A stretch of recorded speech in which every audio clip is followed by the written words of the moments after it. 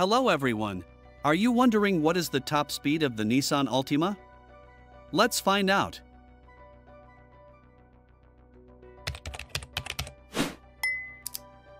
The Nissan Altima features a 2-liter turbocharged 4-cylinder engine that delivers 248 horsepower.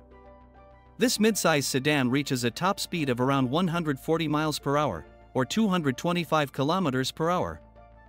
It accelerates from 0 to 60 miles per hour in approximately 5.8 seconds.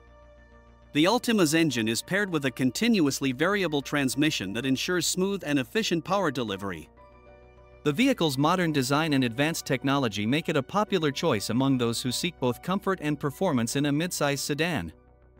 Please like the video, and if it was useful, consider supporting us on Patreon.